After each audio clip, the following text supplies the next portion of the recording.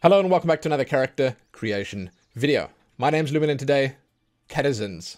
This is something that I've not done before. Customizing cats. Yeah, it's going to be fantastic. I'm super excited. This is a colony management and simulation game where you try and watch over a bunch of unique and quirky cats. Yeah, it's as crazy and chaotic as it sounds. It's inspired by RimWorld and The Sims.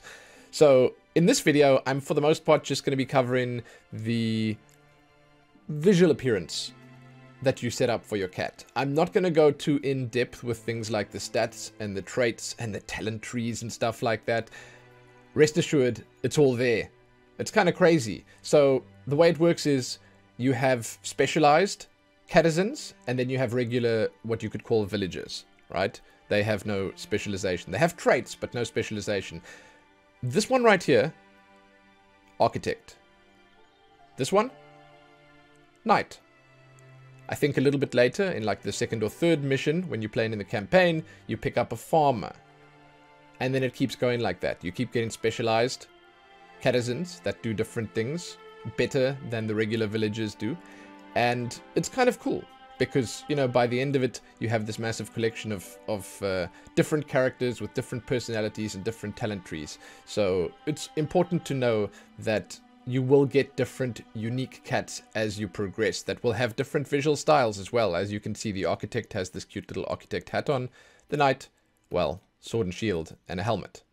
So keep that in mind. Now, the way we're going to do the video is we're going to just have a look at all the cosmetic options here.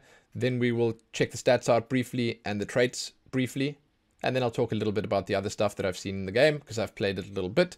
But that's going to be the way we're going to do it. There will be stuff in the game that might be a little bit different from this. And we're also going to randomize at the end. So just keep that all in mind. If you want to see all of this stuff, you're going to have to play the game for yourself. So, with that said, let's start customizing Tomath here. These are the default names, Tomath and Leandra. You can change them, obviously, to whatever you like. And that's the randomize button right there. Now, I'm not a massive cat person. I love cats. Okay, I love all animals. That's just needless to say. They're fantastic. But I don't know how like, close to realistic this is going to be. He says while customizing a cartoon cat. Okay. I don't know. I'm not going to recognize the different skin patterns and stuff like that. I'm just here to have fun, okay? So, different ears, let's see. It's a little obscured by the hat, unfortunately, but the hat is super cute. So, I mean, I feel like that's sort of a win at the end of the day. Normal ears, big, curled, floppy, and alert. Okay. And then eye shape. This is the special eye shape for the architect. I'm actually not sure if we can get the architect eye shape on the... Yeah, we can, on the knight. So the customization of both of them is the same. That's why we're only doing the one on the left here. And then we'll randomize them both at the end, like I said. Big eyes. And you get to change the color over here. We'll do that in a moment. Catty. Cute. Full pupil. Goofy. Yeah. Hey, it's a fantastic style. I really like what they did. Happy. Innocent. Oh, that's too cute. Wow, Leonard. Mean. I should make the knight with mean eyes. I mean, the knight's eyes are already a little bit mean. Mean too. Narrow. Dashing. Pretty. I mean, they're all pretty. Smiley. Staring. Tiny dots. Oh, man. I don't know. For some reason, these little pig eyes, they just work for me. Wide. Wide large. Wide narrow. And knight. That means we're back on architect. Okay. Let's check the eye colors out. We've got light brown, dark brown, blue. Lots of real estate here to actually see the color. And let me just say, when you're in the game, these changes and these customization options, they definitely matter. You get to zoom in all the way. Fantastic, beautiful game. It's so cute when all your cats are chilling around the campfire. You can take some really nice screenshots. Let me just say, I've done it. I've done it. We've got yellow, yellow-green, gold, red, light brown, dark brown, blue, green, yellow, yellow-green, gold, red, light brown, dark brown. I'm going to pretend I'm a goldfish and just keep going around in circles. Base coat. Here we go. I don't see much changing when I do this. I think I need to change the pattern first. Or how does this work? Ah, there we go. It's changing at the feet, down at the bottom. Ah, okay, so base... Well, let's do base color first. Beige, light gray. That is so cute. Mid gray, white, black. I mean, okay, you know, I understand that you can't really go full black or super dark with this art style, especially considering the lines are already black. It might contrast, it might blend in a little bit. The contrast might not be enough, but that's not really. But maybe it's because of the okay. So this matters. It's light and dark, the base coat. Okay, so I get it. It's basically just, you can see here, it's like a little bit on the tummy and a little bit around the face and stuff like that. You're just picking whether you want it light and dark. I'm going to go dark because it gives us a better color. Dark gray, light brown, brown, orange, red. Yeah, okay. Gold, cream, beige, brown, and beige. We're back at the start. Let's take white. Then let's look at the patterns. Spotted, striped, cute. Oh, the tail patch and the ear. Dude, the ears are also... Oh, that's so nice. There's the knight's one. Bengal. Nice, nice, nice. As you can see on the next option, we do get to change the pattern color. So, calico. Patches. Very nice. Siamese. Do they all have the same pattern? Siamese cats? Or is it always just... Is it a similar pattern? I guess it is. Dark Siamese. And we're back on Spotted.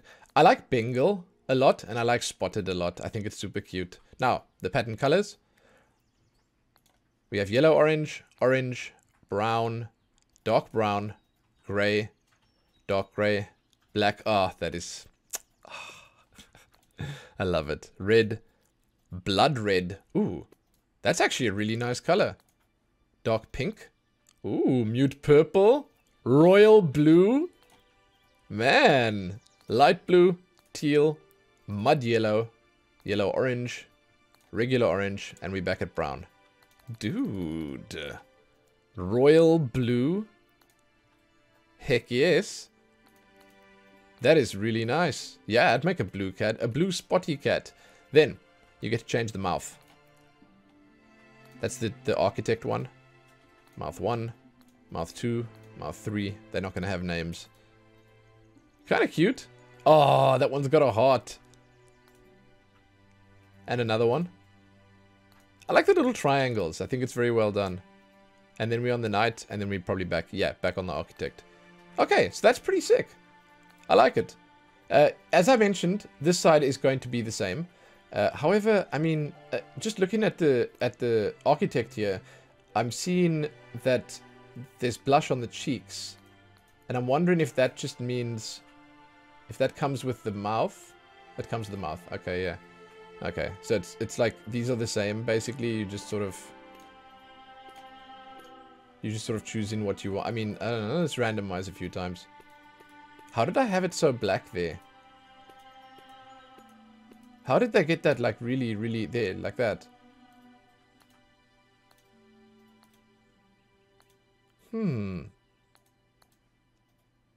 I'd love to know how this happened. Oh, I see. Okay. It's the... Yeah. Okay, so the black here is much darker than the black on the belly. Gotcha. Okay, so it's the same. It's the same. If we pick the same, like, options here, you know, and we take black, you're going to have the same cat. In essence, you just have to change the eyes and the face and everything to match the same. Cool, cool. Okay, so let's randomize a bunch and let's have a look. Oh, look at that. What the heck? Oh, some of these are just too cute. I mean, I really like the style that we've got on the knight right here. Part of me feels like I need to, like, pay my respects by actually using the skins that they give me and letting the knight look like they want the knight to look. But then another far larger part of me thinks, wow, you can just do so much really cool stuff. Why wouldn't you? That's cool. I don't know, for some reason I like the blue one. Little cloud cat or something. It's blue as the sky, dude. Oh, that's a good look for a knight. There you go. Yeah, I wouldn't mess with that one. Cool. Okay. Very nice. So there you go. That's a quick look at how you can customize your cats. Next up, we're going to go to the stats quickly, and then the traits. Now, the stats, you get 1 stat point every time you level up, I think. I'm pretty sure every time you level, you get to spend the stat point where you want, and you get to redistribute these wherever you want them as well. Like, you can put them wherever you see fit. Stamina, each point adds 10 to max health. Strength, increases damage dealt by physical attacks by 1. It also increases the number of items the character can carry. Pretty important for most of your Catizens, because there's a lot of carrying to be done, much like in something like RimWorld. Intellect, that increases experience gain, and luck increases the dodge chance of melee attacks and critical hit with attacks. So you gotta sort of, you know, spread it out the way you want it for your characters. Like the Architect, for instance, doesn't need much stamina. Might need a bit of stamina, but doesn't need much because it's not going to be fighting all that much. Whereas the Knight will definitely be fighting. So for the Architect, you could instead put the points in Intellect.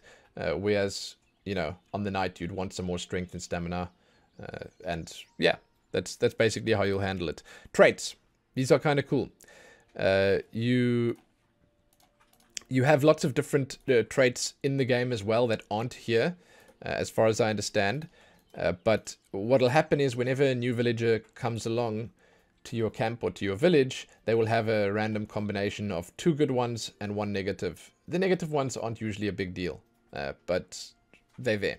They're there. There's a bunch, like you're going to see here. This might not even be all of them, but we're going to have a quick look.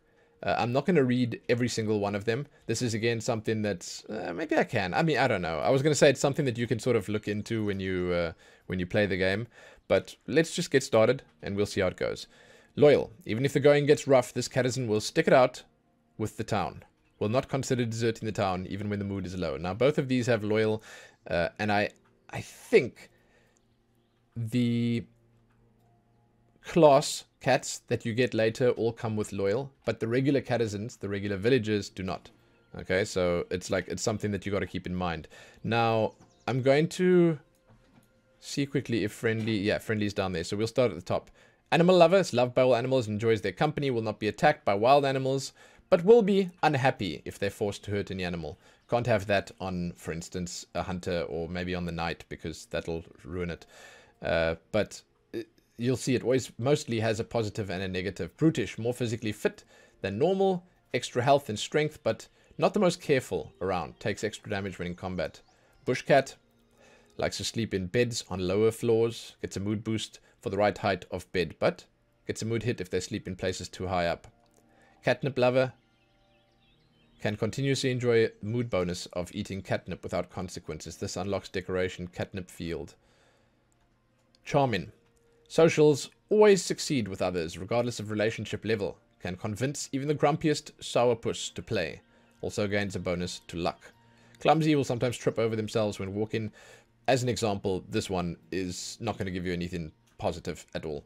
Destructive, likes to scratch things. Tendency to ruin objects sometimes. This unlocks decoration scratching post. So sometimes you want these. And sometimes when a villager asks to join, and they have, as an example, destructive, you can get that scratching post for your cats to use by just accepting him. Domestic. Enjoys the domesticated life. Must have cooked food and a nice bed to sleep in. Gets a mood hit if forced to sleep outside or eat raw food.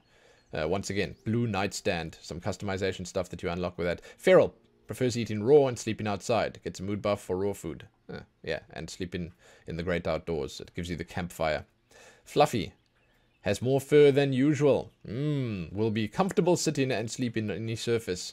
Gets soaked from water easily and always gets fur balls when grooming. Friendly is a good listener and will always have nice chats with others. Will never start fights with other cats regardless of mood. Makes friends more easily. Genius. More intellect than average, but will be unhappy if left to work as a villager or if surrounded by Catizens of lower than average intellect. Oh goodness. Okay. Glutton. Eats more than average, but will never get bored of any food. Gets a bigger mood hit from being hungry, but is very happy to eat a good meal. Okay, that gives you the food basket. A lot of these unlock a lot of stuff. Like this, for instance, green paw. Has a way with plants, tends to farm fields faster. Heartleaf plant and grassy plant unlocked. But if it's a decoration, it's mostly just for decoration. Hunter. Loves the thrill of hunting and can stalk enemies to get the pounce on them. Gets a mood boost from defeating enemies in combat. That's a good one for the night, I think. Won't want to work if mood is lower than neutral. Loner. Doesn't like to autonomously socialize with other cats. Gets a mood hit if in crowded areas, but gets a mood boost if they're all by themselves. Mean. Likely to insult others when socializing. Can fight all the time and has a difficult time making friends. In a pinch can be used to tell unruly Catizens to leave town. Miserly. Gets a mood hit if the town doesn't have as much gold as it has Catizens. Will randomly find pieces of gold while working. Natural chef. Just cooks food faster. Neurotic. Sleeps less but freaks out occasionally. Okay, I understand that. Nocturnal. Awake at night. Prefers to sleep during the day. That gives you the lamp post. That's kind of nice. Obedient. Will tough it out and finish a job even when in an awful mood. That's nice. Optimistic. Always looks on the bright side and is in a better mood than others. That gives you the sunflower plant. That's so cool. I love how they tie the decorations to the different traits you can get here. Pacifist. Hates engaging in violence. Whenever, whether it's combat or enemies, or getting into fights with other Catizens, will be happy if living a peaceful life. Pessimistic. Sees the glass half empty. Will slowly become even more unhappy if their mood goes below content. Playful. Higher mood boost from playing with other cats or toys. Wants to play more than other cats. You get the mouse toy for that. Shallow. Only wants to live in popular towns. Mood hit if town isn't above level 3 popularity. Wow, really? Sleepy. Always ready for the next nap. Yeah, I can sort of understand this one too. Will get a mood hit if they don't get their beauty sleep. Is happiest after getting fully rested. Socialite. Loves to talk with other cats. Gets lonely if they don't get to interact with others. This gives you the wooden low table. Sourpuss. Doesn't enjoy themselves and hates fun. Wow. Will not want to play, and playing will not increase their mood. Thick-headed. Has a thick head. Increase in armor, but decrease in intellect. Also good for the night. Tree cat. Likes to sleep in beds on upper floors. Gets a mood boost for the right height of bed. But gets a mood hit if they have to sleep on the ground. That gives you the pine tree sapling. And then finally, water lover. Actually likes water.